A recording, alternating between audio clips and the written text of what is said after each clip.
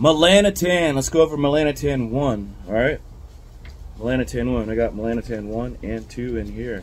Okay? Here's M1. And here's M2. Alright? But we'll go over M2 in the next video. Alright? So, Melanotan 1, there's a couple different protocols on this, but from my experience and a couple other experiences that basically if you just research just before you go out in the sun, tan, dude, that's clutch, man. That's all you need. Like, you don't have to preload it. But then there may be people, you know, where you don't get sun like I do down here all the time. So yeah, it works. So here's the different protocols on Melanotan 1, okay, which I always put up in my comments.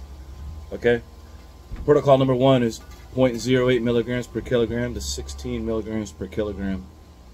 Protocol number 2 is preferred 500 micrograms twice a day, increasing the dosage to 1.5 milligrams by the 3rd or 4th day, then stopping after a week. And then your maintenance dose, once you've acquired the color that you want, your maintenance dose is only going to be 100 micrograms twice a week. Alright, so protocol number 3 is, with my experience from it, is just 1 milligram right before you go out and tan in the sun, and you'll tan really quick, and it prevents you from getting sunburnt, which is pretty. It's wild, dude. It's pretty wild. Like, I'll be out working in the yard all day long, man. If I pin up with this, man, go out work in the yard, I won't get sunburnt, man. It's pretty cool. So it protects your skin also. So yeah, 1 to 2 milligrams, my personal use. Same thing with M2, man. Same thing. So the mix is going to be, it's the same as all of my other mixes, pretty much the same. 1 cc into here, which is 100 units, okay? And our concentration is basically, we're going to use a 0.3 cc syringe, and we're only going to pull up to 10. 10 will give you 1 milligram, all right?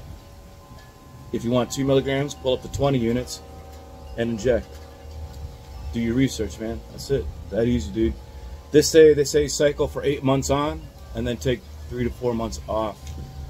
So it's that easy, dude. So I'm gonna do that right now because I'm gonna have to tan. So sterilize the situation here. So I find that 10 units, 1 milligram, works pretty much just fine. So the half-life of M1, apparently M2 lasts twice as long as M1 does, but the color in M1 is better on your skin,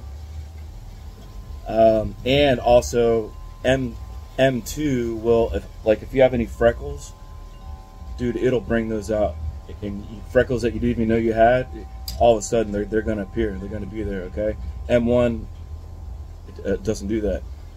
So I think M1 is better all around.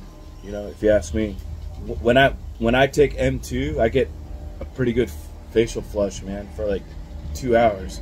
My head gets like all pressurized, red, and it's pretty fucking annoying, dude. So I'm gonna go with, so here's the M1. I'm about to go tan right now. So I'm gonna put 10 cc's or 10 units of air in here. Taking 10 out, okay. Done. All right, and then stick it anywhere. Boom. Right in the belly fat. All right, that's it. M1. I'll show you M2 next.